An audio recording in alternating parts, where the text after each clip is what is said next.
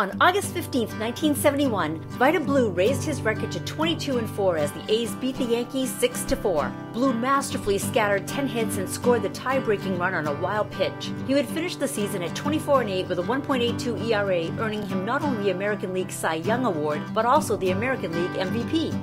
On August 15, 1977, in a 2-1 win over Kansas City, Boston's Jim Rice hits a third-inning double and became the first Boston player since Ted Williams in 1939 to hit 20 homers, 20 doubles, and 10 triples in a season. Between Williams and Rice, only Charlie King Kong Keller in 1946, DiMaggio twice in 48 and 50, and Mickey Mantle were able to accomplish this feat.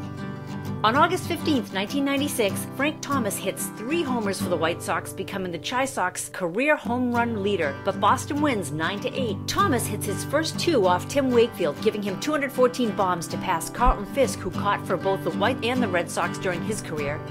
On August 15th, at Fenway Park in the Battle of the Titans, Boston's Babe Ruth outduels Nationals ace Walter Johnson, winning 1-0 in 13 innings. Ruth is now 3-0 in his meetings with Johnson.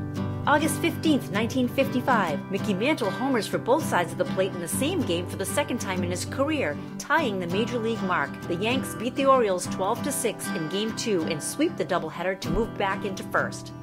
That was August 15th, this day in baseball.